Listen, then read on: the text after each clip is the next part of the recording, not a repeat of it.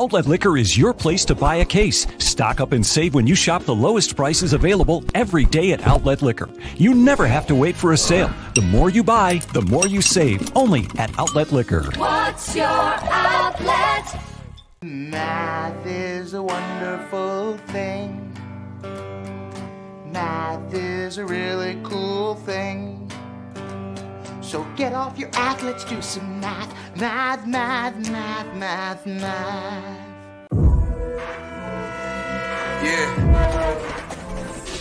Bills Mafia. Don Brown. Yeah. It's the Mafia, you know I'm rocking with the Bills. It's the Mafia, you know I'm rocking with the Bills. It's the Mafia, I'm with the Buffalo Bills. It's the Mafia, you know I'm rocking with the Bills. Hey, who you reppin', what's your team? Who you reppin', what's your team? You know I'm reppin' for my team. I got that talent on my team. Micah High, Jordan Boyer, can you catch it? Can you? Trade day is like a mask, do not catch it.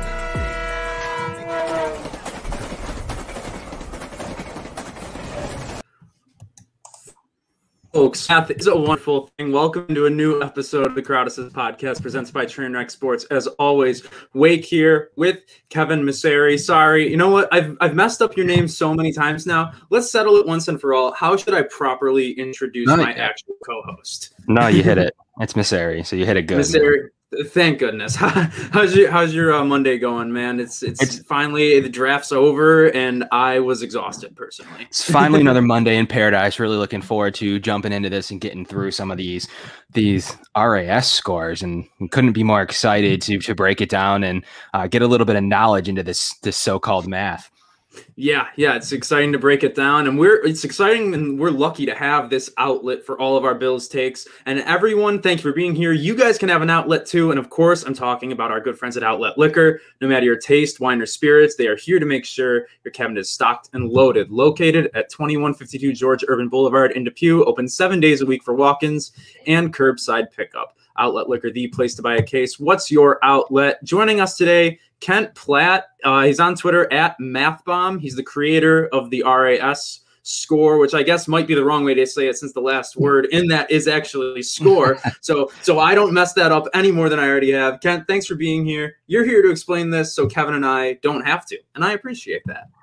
Hey, thanks for having me, guys. Yeah, the whole RAS score and RAS score and stuff kind of throws people. I should have thought about that when I made the abbreviation, huh?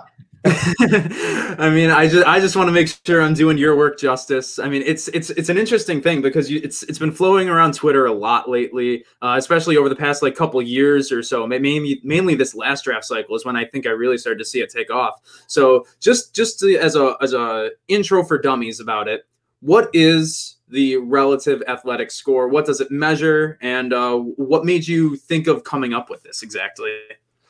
Yeah, relative athletic score is a 0 to 10 score that just measures a player's athleticism relative to their position. So it's all three letters mean something. R is for relative. It's relative to a player's position, and it compares it to 1987 all the way to the current draft year.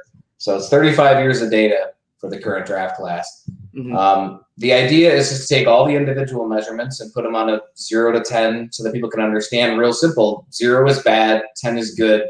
It's pretty straightforward, right? It takes all of those individual measurements and it puts those together into a composite score, which does the exact same thing. It's another 0 to 10. So you can look at a player and be like, based on a score of 0 to 10, how athletic was this guy? I started it back in 2013. We had a lot of, you always hear those buzzwords, right? A guy's explosive. He's quick, but not fast. All those things don't have any meaning. They don't mean anything without any context. So RAS was an attempt to provide some context behind it. Because we had guys like Le'Veon Bell who ran a 4.6, who people were saying, oh, he's unathletic. He's not very athletic. And it was absolute bullcrap. He's a 230-pound back who ran a 6.85 in his cone. That's ridiculous for a small running back, but for a bigger running back, that's insane. That kind of athleticism. But he ran a 4.6, so he's unathletic. I didn't like those type of superlatives that get thrown around because there's no context behind it. And it's one thing to say, well, he's not very fast. That would be accurate. But saying he's unathletic was just totally false. So I tried to dispel that a little bit, and I created it It expanded again in 2017 when I got a boatload of data. And it's expanded every year by thousands and thousands of players every year since then. Right now, the database has around 21,000 players currently from 1987 all the way to 2021. Yeah. And the one thing that stuck out to me there is relative by position. So the way that you look at offensive linemen is going to be extraordinarily difficult from the way you look at a quarterback or a running back. Yeah, I mean, if you had a offensive lineman that ran up 4.5, that would be incredible. Yeah. But you're not going to see that generally. One of the examples I always give is like using a 4.5, for example. That means something completely different for a cornerback than it does for a defensive end. A cornerback runs a 4.5. That's like, yeah, I mean, that's okay. That's decent. That's not slow. It's not super fast, but it's not slow. But a defensive end runs a 4.5. That's blazing. That's really fast for a defensive end. And there's a huge gap between those types of things. Same thing for offensive linemen. You run a 5 flat for an offensive lineman. That's really good. That's a great benchmark to hit. But if you run that as a wide receiver or a corner or a running back, that's not so good. You're not going to get a whole lot of good usage with a skill player who runs that. Yeah, no, that completely makes sense. And I was toying around with the site a little bit, and obviously, you know, we'll get into the Bills draft class a little bit here because obviously we want to get your take on some of those guys that they took. I was fooling around with it because Spencer Brown, who they took in the 3rd round, was one of 2 players in this NFL draft to have a perfect 10 out of 10 on the RAS. And I like to call it the RAS now because that's just better than RAS. So that's fantastic. Thank you for the nickname. That might be the best piece of intel I've gotten so far. But obviously, you know, and then I moved him into quarterback, and obviously then when I changed the position, his value went from a 10 out of 10 to an 8.6 or something around that level. And so when someone has a perfect 10 out of 10, like how much of an anomaly is that? Because the other one, for the record, for everyone watching, was another offensive tackle, Creed Humphrey, who was taken at the end of the 2nd round. So how rare is it for that 10 out of 10 to happen? Yeah, we only get maybe 1 a year. We got 2 this year. We actually had 2 offensive tackles that would have had it because Sam Cosmi went to the Washington Redskins, I believe, or Washington football team. Right? You know, he would have held that if Spencer Brown hadn't tested just bonkers insano, you know. But it's not very common. The last offensive tackle to do that was Taylor Lewan. That was way back in, what was it, 2012? I don't know how long Taylor Lewan. Something like that. Yeah, I remember sitting in my old one of my old classrooms in high school, making up mock drafts with my teacher and writing Taylor Lewan on the board. So yeah, he's been around for a little bit, and he was the last offensive tackle to hold that position. So it doesn't happen very often. We switch him around. Calvin Johnson is still holding on to wide receiver 1 and probably will forever. You know, some people are just absolute freakazoid mutants at their position, and it's just hard to see anybody ever coming anywhere close. Yeah, and I think that like the last question that I have on this right now before we go into specifically the Bills group, the group of players that they drafted, is that like obviously, you know, no one metric is perfect for analyzing and evaluating players. So exactly like, you know, for all the people that maybe say like, you know, stats are for losers, this only measures one thing, it doesn't account for this. What is RAS's place in player evaluation for college exactly? Like to dumb it down for the people who are the most skeptical. Yeah, and this is where people always get me because they think I'm going to like jump into the defense of the metric and be like, no, there's all these numbers behind it and all that stuff. And I will explain the numbers, but you should never look at any individual metric and be like, nope, this is the only thing that I need. Nothing else provides any value. The intention behind RAS is meant to be a contextualization of athletic testing. It's not meant to be the only thing that you look at when you're evaluating a player. Now, I don't run an NFL franchise. I'm not a general manager. So for me, I get to make bold statements like I would never draft a tight end in the first 3 rounds if they were below 5 for RAS. I get to say that because I don't run a team. I don't have to worry about missing out on some great talent who just happened to test poorly. But I also know that not a single tight end in the last 35 years has recorded a 750 or greater yardage season with a RAS below 5, who wasn't injured at the time. Jordan Reed is the only one that's ever had a RAS below 5 that hit that mark, but he was hurt when he tested. And he only just barely qualified. So I can do that because from a mathematical standpoint, it makes sense. but GMs have to weigh the tape. They have to weigh their own personal evaluations. They use their own timing even. I know a couple of years ago, the Packers drafted Jay Sternberger, who was only like a 5-something for RAS, but he tested way better at his individual workout for the Packers than he did at the NFL Combine. So there's a lot of other factors that go into it. Another one is injury. A guy gets injured. Darius Leonard hurt himself running his 40-yard dash. He's got a below-average score. I don't like drafting linebackers with below-average scores. But if you have a guy who's obviously athletic on tape and then he tests poorly, but he got hurt while testing, that's a bit different than if he tests poorly, fully healthy, and had no concerns about it. Then you got to go back to the tape and be like, am I missing something, or is the tape or is the testing not showing the talents that he's winning with? Is there a hard rule? Like, I mean, obviously there wouldn't be, as you're just going over, but is there a hard rule of a number? You're just like, I don't care if it's the 5th round, 4th round. I'm not touching someone with a RAS of 3 or 2. Like Voshan Joseph was a bill that, scored under a 1, drafted in the 5th round, and no longer a part of the, one of the few players that, still doesn't have a roster spot underneath Brandon Beane. Is there a number you're just like, I don't care, I'm not touching it? Or do you not look at it like, so as a math guy, like you just said, you don't run a team. But is there a number you're just like, I don't think there's much success here. If it happens, maybe it was one of the variables you just mentioned. But other than that, is there just like, all things considered, we don't think an injury, I really don't want to stay. I really want to stay away from under 4 or under 3. Yeah, and it's a composite metric, right? So there's 10 different combine metrics that this measures, and it creates an average that's used in the final score. The final score is not an average, but it's based on an average. And if you're down in that 2.5 and below range, most of your metrics are bad, right? Most of your metrics are bad enough that your average is really, really poor, which is where you really start to get into the category of where do they win? Where does a player actually win? And it's very rare that you get a player that hits. Most recently, we had Orlando Brown hit, formerly of the Ravens, now with the Chiefs. Orlando Brown had a famously horrible combine, one of the worst combines in the history of the NFL. But Orlando Brown also didn't win by being a quick lineman. He didn't win by being explosive off the line. He won because he had a massive wingspan and incredibly long arms. And he was so smart about how he used angles and how he attacked rushers and how much space he gave himself for a counter. And we know all that because we go back to the tape, and also because he told us, because he had an interview about that very specific thing. So it's helpful to look back on that stuff. But I always love to use Anquan Boldin as an example, because Anquan Boldin wasn't fast and he wasn't particularly explosive, what we think of explosive from an athletic standpoint. But when the ball was in the air, that was his football. You had to win against him physically to get that ball out of the air with him. And you generally weren't going to win that. You were going to lose that battle more times than you won it. So sometimes it's just that it's not something that's tested, which is why it's such a weird thing to look at for quarterbacks, because quarterbacks that don't run, does their athletic testing matter at all? And if so, to what extent? We don't really have a clear answer on that, because most of what makes a quarterback work aren't tested in those drills.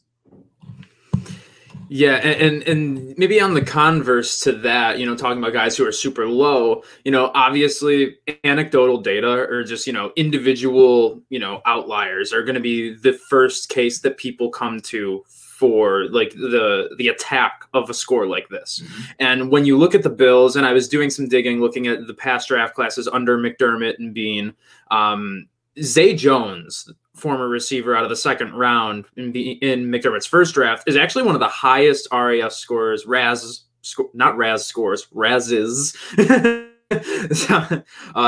you roll it in a 1, it works. If you roll it 1 to say RAS scores, it works because you're using that S as the part of it. It's part. Oh, thank you. It's cheating. It is. Yeah. It's the RA is abbreviated, but the score is not. That's fantastic. Okay. But is there like a almost there's no. It's probably a stupid question. Is there such a thing as too high of a score for a certain position potentially? No, but you're looking only at athletic talent. So there's other pieces that go into it. Zay Jones had some troubles with drops coming out of college. There were some other issues that became more concerning. There's never a case where a guy is too athletic, but there is a case where those other risks maybe make it too much of a risk to actually take a chance on a player. You know, if you have a wide receiver who just can't catch anything, do you think you can coach that? Is that something become a corner? Right. Throw them in the corner. And teams do that. Teams have done that in the past. You know, you got to start looking at where that return on investment is. And it varies based on position. You know, at tight end, you see a lot of guys drafted who are super athletic at tight end, maybe don't have the experience, maybe don't have the production. But because tight end is one of those positions that projects so well with athleticism, teams are more willing to take risks on that. Oh, yeah. Whereas with wide receiver, where there's so many different types of wide receivers and so many different ways to win on a football field, some of which aren't necessarily shown in testing, it's a lot easier to take a risk on a lower score guy because they might not win in a way that matters for the testing.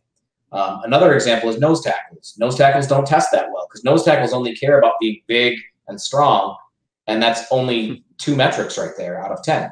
So they generally don't score well because they usually have high weight, high bench, and they should have a high broad if you can get one. But even then, that's only 3 out of 10 metrics. The other 7 metrics are usually garbage. All the time drills are bad for nose tackles. Yeah. But, you know, it doesn't matter because they don't need to be bursting through the line every play. They just got to cover a lot of space and hold people there. Do GMs ever give you a call? Do they ever say, hey, what's going on? Or even lower level scouts? Like, do you ever hear from someone like, tell me about somebody or what's going on with their RAS? Like any of that, like at any level? Yeah, and I can't go into too many details with it because of who it is. But yeah, I get the biggest one I get is agents. Players themselves often want to know what their scores are, where they're going to be at. That's a lot of where I get my numbers from are agents, scouts, and players. You know, it's people just want to know what their stuff is. They're very competitive guys. We had a player in this draft class who had like a 989, some obscenely high score. But he was mad. He was mad because when I adjusted for the official numbers, it went down by 0.01. And he was mad about that. He was like, no, I don't want that. He's like, I want that higher score. These guys are competitive. Scouts do contact me quite often to figure out where a guy is, where a guy scores. I added a calculator to the site, so I didn't get that a whole lot this year. That might long term be shooting myself in the foot because I rely a lot on that networking. But it's helpful to be able to see where a guy ranks and where you can look at a guy compared to their peer group. And you said last thing before we get into the Bills draftees. It's fun. I keep saying that, but I feel like there's just so much to unpack here. There's so much to cover. You get numbers from the players or their agents themselves. So you said you adjust it based off of that because obviously getting the numbers straight from them, there will be some kind of bias just impacted into that, right? So you'd be surprised. Generally, agents don't give you juice numbers. Really? You'd think they would. And I've talked about vested interest before. Anybody that's followed my page knows I talk about vested interest quite a bit because there's people who have a vested interest in a player doing well will tend to give you the best numbers that they hear.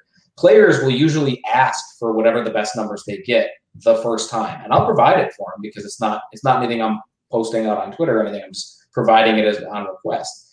But they'll usually give you what they've heard, which is, well, I also heard this. I also heard this. Where does that put me? Because they want to know what NFL teams are looking at. They don't just care that they got a high score. They don't care. Mm-hmm. They want to know what NFL teams are saying. And NFL teams get numbers from one of 2 sources. They're either getting it from their own scouts or they're getting it from the APT, which is a group that sends out those numbers to teams that weren't present at any particular pro day. Whenever you hear official numbers, that's what we're really talking about is either the numbers from the APT or the numbers that the teams have from their own scouts. Anything else that says official is just not really official. Schools in the past, schools would give out whatever best number that they heard was as well. We didn't have that as much this year. This year, schools were pretty good about providing whatever the numbers that were sent out was, which would impress me. I didn't expect that at all. I expected it to be like last year, which was just pandemonium. But the schools in general were much better this year at providing accurate numbers. And I'm hopeful that that's a sign for how things go forward from here is that schools will be more accurate. That way we don't have to adjust a whole lot. I don't have to keep answering, well, wait a minute, I thought he had a 4.51 because whatever. And it's like, no, that's not how it all works. The easiest way to tell is if it has splits. If you have a number that has the 10 and 20 splits, it's a way better chance that those numbers are accurate.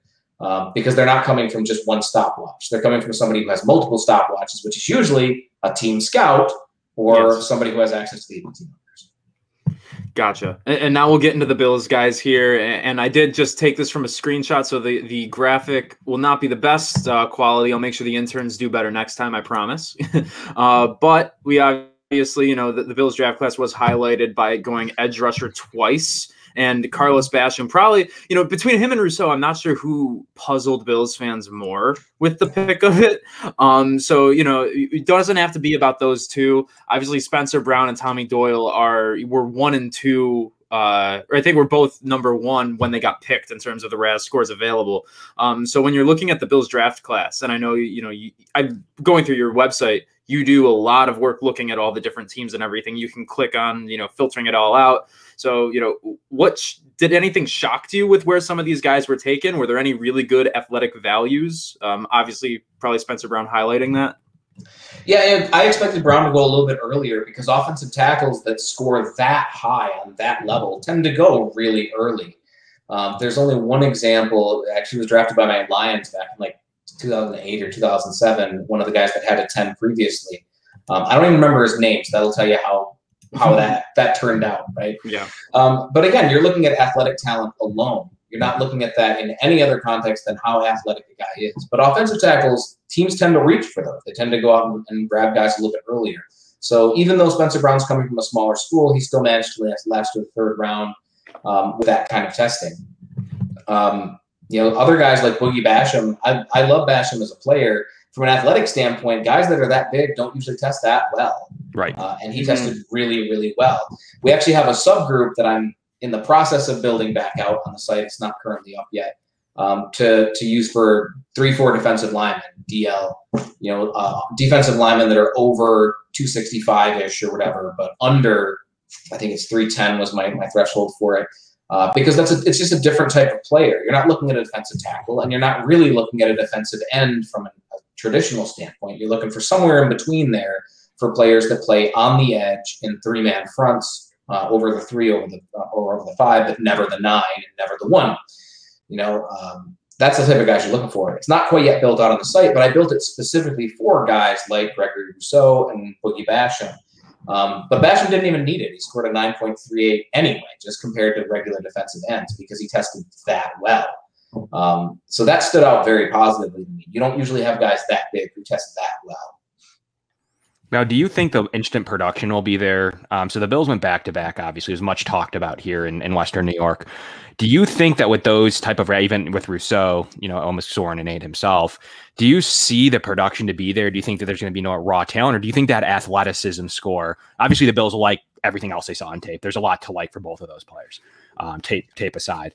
Do you think the athleticism will translate day one that, the Bills, if they're missing something from their AFC Championship team, it would be probably getting to Patrick Mahomes.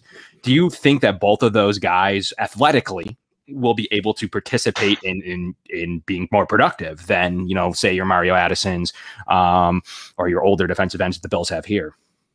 Yeah, it's always tough when you double down because you're going very young at the position. You're getting rid of a lot of experience, and you're hoping that the younger guys who come in bring enough that they can make up for that lack of experience. From an athletic standpoint, there's not really too much to be concerned there, but you're also looking at a different type of pass rusher. You're not looking at your guy that's going to be out on the 9, just balls to the wall every single play. So do I think that these guys are going to come out and be double-digit sack guys year one? I don't, and they might never be just because of the type of players that they are. It doesn't mean that they won't be. It doesn't mean that you should just discount that either. It's just a different type of approach for a different type of player. Michael Bennett was a good example of a defensive end who was productive for years and years and years, but he didn't get double-digit sacks every year because that's just not the type of player that he was. You have guys that thrive in the NFL in those type of roles. So long answer is I think that they should provide an immediate benefit to the team. I don't think you're going to see all that statistical production up front just because they went so young, so quick, and in that way with those types of players. I don't think you're going to see that production immediately. Hope you do. Well, I hope we do too, and that's why we were asking you, because it seems like, you know, obviously you built this this algorithm yourself, or with the help of some people. I don't want to leave anyone out by mistake, but you know, it seems like you do a good job of balancing the, you know, there is an eye test, you know, an actual, you know, whatever you want to call it, you know, there someone who has the eye test, they might not, you know, succeed in the NFL or whatever, but it seems like you do a good job of meshing what you can see with what you can't necessarily see all the time. And how important is that for something like this, especially for people like, as we see this year, Spencer Brown and Tommy Doyle, who really, by all accounts, have long tracks ahead of them to make an NFL roster? Yeah, it's incredibly important if you're using it to evaluate players. You know, evaluation of players is not an exact science. It's not something you can look at and be like, I've watched a couple of games. I am now a full-fledged NFL scout. I know everything that I'm doing. There's so much nuance to every position, and you should always try to learn more if that's something that interests you. If that's something that it entertains you and keeps you occupied, it's a great thing to do. A lot of people are getting into it. That's why RAS has been picking up the way that it is, because it's simple and easy to understand, and the market's there. There's so many people that want this type of information, but you always have to look at the nuance behind it. And I mentioned that why you never look at the scores by themselves and that's it, you're done, because sometimes you have guys that have great scores, but you watch them on tape and you're like, where was that? Like, where was that during the games? Because I didn't see that. It was all over the place. And you try to figure out why. You ask yourself why. It's what you should always do whenever you have a guy that tests the combine. If you have a fast guy that runs fast, great, check, move on. Nothing else you have to do. You know, there's no reason to go back to tape because you thought he was going to be fast. If a guy runs fast on tape and then he tests slow, you ask yourself why. You find out if he was hurt or if there was some other mitigating factor when he tested. Then you go back to the tape and you'd be like, is he just running against slow players? Because that happens every now and again. They just go against guys that are slow, so they look fast. Sometimes it's that they're explosive but not fast. The Lions drafted Amir Abdullah out of Nebraska some years ago, who was a great athlete, but he was not fast. It's just that he was so explosive and so quick that he gave himself a big cushion that people had to chase down. So you're trying to find those things. Maybe he isn't fast, traditionally fast, but there's another element to it. I like to point out safeties and defensive backs because there's a subtype that I'm trying to do more research on for safeties and defensive backs who don't run very good 40s, but they're explosive and they still find success in the NFL. And you can find those guys because they'll have good verts and good broads, and then a good 10 split, but a bad 40. They'll run like a 4.62, but they'll have a really good 10 split and really good explosive drills. And then they find success in the NFL anyway. They tend to fall in the draft because they didn't run a very good 40, and people get scared off by that stuff. But speed isn't just run straight line fast. Speed is getting from point A to point B. And sometimes that means reacting quickly and being able to get in motion and up to full speed faster than somebody else could. And that's where you start to mesh that tape with the measurements themselves, because sometimes that will line up. Sometimes it won't. And you got to try to learn that. And that's learned. It takes time. It takes energy. It takes effort. So. And you know, Kevin and I were exchanging texts, you know, tweets of yours before when we found out we were going to have you on, and I wanted to bring one up that he sent to me that I definitely wanted to, you know, get you to explain a little bit. You know, Bills have been a hard team to pin down in terms of athletic approach, alternating between different levels of risk taking, but they've shown shrewdness in how they address those risks with the players they've taken for the roles they need. So in terms of the Bills and a team that, you know, it's been difficult to pin down if they value this or how they value this. What have you seen from them? Look at their 2020, by the way. Whoa. Yeah, look at the 2020 there. That's not, again, we'll get the interns to get some better screenshots for next time, but that's a lot of red there. And what about Tyler Bass? Why don't you do it for kickers? I do. They just don't test most of the time. I have like 100 kickers over 35 years of data. I do track it. Same thing with long snappers. I track it. They just don't usually test. And I'm sure there's no value to it. It's more a peculiarity than anything. Well, Epinesa seems like a totally different type of defensive end than they took this year. He is, and I love AJ Epinesa. My current role with Pro Football Network actually started with AJ Epinesa. I got brought on to Pro Football Network to write because they wanted me to do some articles on athletic testing and things like that. And the first article I wrote was about AJ Epinesa because everybody was making this big hullabaloo about how he tested and how he was gonna plummet in the draft. He was never gonna make it in the NFL now because he tested poorly. And it's like, how did he test differently than what you expected him to test? Because he isn't a fast defensive end. He isn't a quick defensive end. He's huge and has really long arms, and he uses that length really well. But nothing that he did during his testing looked different than what you saw on tape. It just doesn't give him a nice, good composite score, and it's a poor 40-yard dash. So, oh, God, he's terrible. We can't do anything with him. But that's not it at all. When I built the data set out last year for the defensive line, that's part of why I did it. It's players like him, because they aren't accurately represented with the drills that we present at traditional position groups, at defensive end versus defensive tackle. Because if you run him as a defensive tackle, his score is significantly different. You're not looking at a guy who has a 4 athletic score. You're looking at a guy that has a 7.86 athletic score at defensive tackle. And it was over 8 when I did that defensive lineman subset. Because those guys have success in the NFL all the time. They're just not represented the way that they should be among traditional testing. So that's him. I had to go on my rant for Epinesa because I love him as a player. Other times it's just things that are valued differently. You know, you want to get a power back. They're going to have a poor 40 in general. Power backs just don't do that well for the 40-yard dash. So if they don't, that's 3 scores, 40, 20, 10 that are poor. That tends to drag down the overall numbers. But it doesn't mean that power backs are bad. It doesn't mean that they are garbage players. It just means that they're a different type of player and they have a different role. One of the things that I think Bean does well is he's very good at evaluating role players, guys that play roles. And there's a bit of a stigma around the term role player. There shouldn't be. People want everybody to be a superstar, but there really shouldn't be. Sometimes you don't need a guy to be a Superman at his position. You just need him to do his job and do it well. And you draft a guy that does a job and does it well, and you're fine. Nothing else matters. And when you start doing those types of things, you start finding guys who don't test quite as well overall because they don't need to. They're only doing 1 or 2 things. And if they're testing how they need to for those positions, it's totally fine. It don't matter.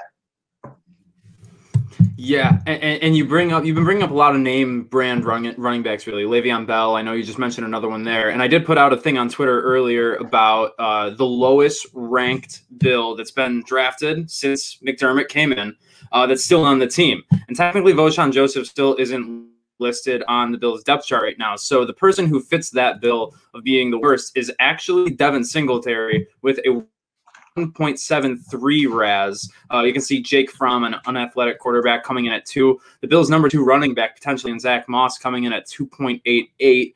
Now you know why I wanted a running back, by the way. Now we know why Kevin under 2, under 3, and Zach Moss probably looks even worse than the 1.73 that Singletary has to me.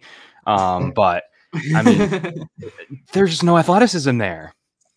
And a running back, that's a position where you need it, isn't it? It is. I did a long thread right after the first round of the draft concluded. I did several long threads about the types of players that have succeeded in the past. And I went over running backs, covering Pro Bowlers, 1,000-yard rushers, and those sorts of things. You can go look that up. But you don't get guys that test poorly very often. They do happen. They don't. You're still not. Again, you're not saying everybody who tests poorly is just never going to be good. Mark Ingram is still the only running back drafted in the first round that had a RAS below 5. But Mark Ingram was also a good running back. Zach Moss had injury issues and some other things that were a bit concerning. But he's a 223-pound back. He's not a small back. So the fact that he didn't test out great isn't that big of a red flag, as long as he's able to still back it up with his play. You know, he was a guy that had a ton of missed tackles and things like that in college that had people excited about him. But he doesn't have any breakaway speed. He's not super explosive, you know, and that's fine if you can find a role where that fits, which is where I think Devin Singletary's been able to do. He's been able to carve himself out a little bit of a role and be that receiving scat back type of guy, and be at least reasonably productive in that role. Again, not a superstar that's gonna blow everybody out and go to 47 Pro Bowls, but he's doing his job, and that's perfectly fine. We had a guy in this draft class, Demetric Felton out of UCLA, who had that same type of role, who hated his RAS, by the way. But it's math. It's not me. It's just math. I don't assign these grades. They're assigned by math. But it doesn't mean that he's never going to have a role. I think that there's a similar type of situation there where he's going to come into a role where he's going to have a carved out niche where he's going to fit in that offense. And as long as he's able to do that, he can be very productive in the NFL. Yeah, I mean, it's not a 9.2 of Travis Etienne. And do you buy, just your personal opinion, would you buy the Bills being interested in a running back they picked 30, obviously went Gregory Rousseau. Najee Harris, not quite as high as a RAS at a 5 in the 5s. Do you buy the Bills would have been interested had, let's say, Rousseau went instead of Etienne to the Jags? Would you believe the Bills could have been in the market to add that kind of explosive athletic talent?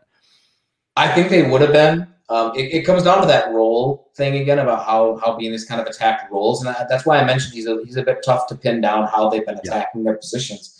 But even where Etienne went, they mentioned that they've got roles for James Robinson, they've got roles for everybody in their backfield, and they thought that Etienne would make a great third down back to start out his career. And it's like, you don't usually draft third round backs in the first round. Okay, we'll hold off on that one.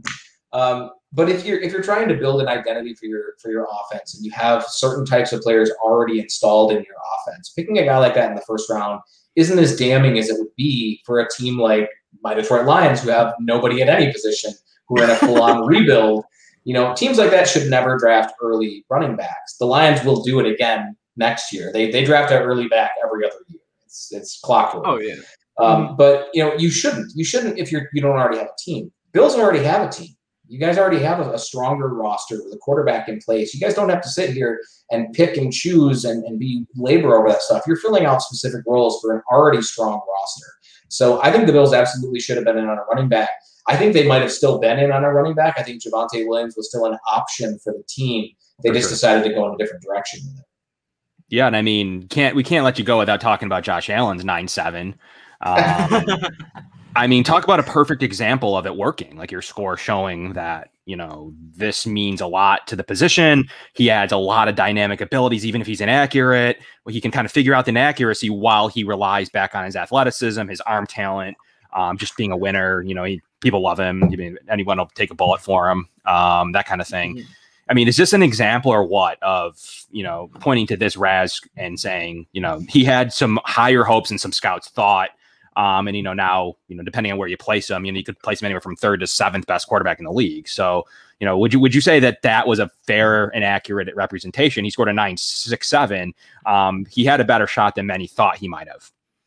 And it goes into how the NFL's been changing over the last few years. You can't just be this guy that sits in the pocket and is a total statue. There has to be some dynamic element to a passing game.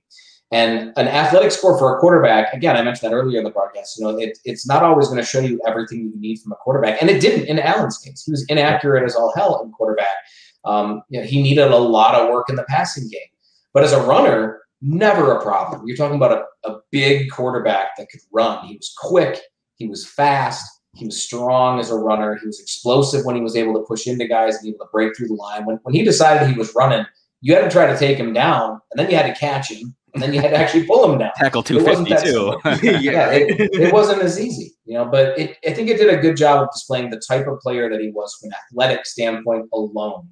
And the Bills were able to capitalize on that by bringing him in and having the patience to develop him into all those other areas and help him find a way to learn the areas that he needed to without having to just rely on being that overly athletic guy.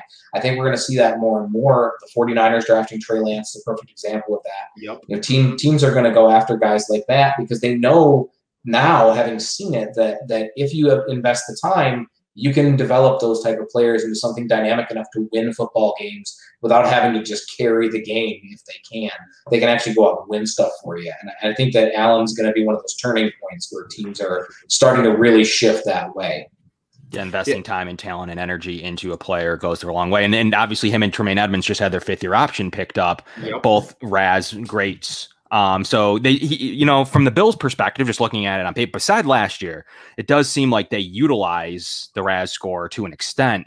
Even looking at Wyatt Teller, a guy who ended up working out, the Bills traded for 2 third-round day 3 picks, turned it into with Stephon Diggs. The Bills will tell you that worked out for him, but that would have been great to have a guard like that. But it does seem like they utilize your ability and your score. Taron Johnson's another one, made a huge play in the playoffs, bringing back on Lamar Jackson to the house, 101 yards. So, it does seem like you have a lot of ability to the Bills using the RAS score, 2020 aside. Yeah, it's NFL teams use something. They all have their own metrics. You're talking about scouts that have been in the business for 30 years who have installed systems. I did talk to a scout from the Philadelphia Eagles some years ago. It's not with the program anymore. He's been off. But while he was there, they had installed a system that did something similar to what I did. It builds out an athletic score that gives them an overall grade. The Patriots have this extremely complex system that gives all kinds of numbers and grades and colors and things.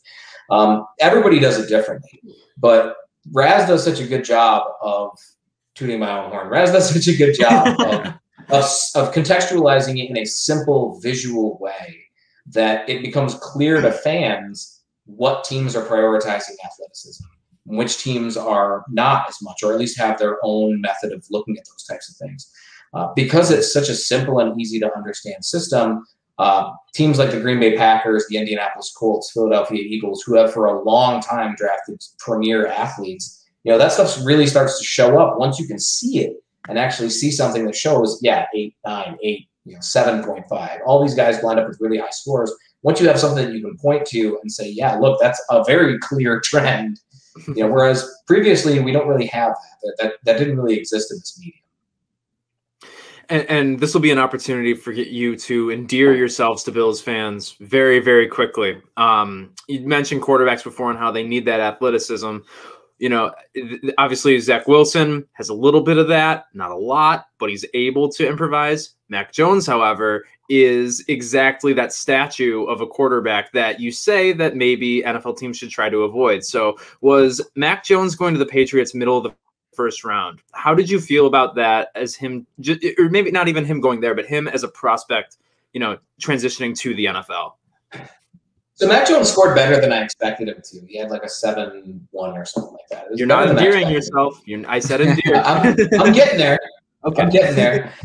He scored better than I expected him to because he doesn't have those traits on tape. He doesn't show the ability to run, the ability to move, even the ability to just move around the pocket. A guy like Drew Brees wasn't an elite tester. He was better than I think a lot of people would have expected, but he wasn't an elite tester. But he could move around the pocket so well that it didn't matter that he wasn't going to break off and run every 5 minutes because he could maneuver around the pocket really well. We didn't get to see that a lot from Mac Jones. He showed at his testing that he might have that natural ability to do so, just like Josh Allen, something maybe he could grow into. But on tape, it's not there, and the ability to run is not there. The ability to be dynamic in space is not there. None of those traits show up on tape with Mac Jones. So I don't think that picking him in the first round, I wouldn't have taken him in the first round now. I grade quarterbacks very differently, and you're either a first-round quarterback or you're not. And for me, he is in the second category.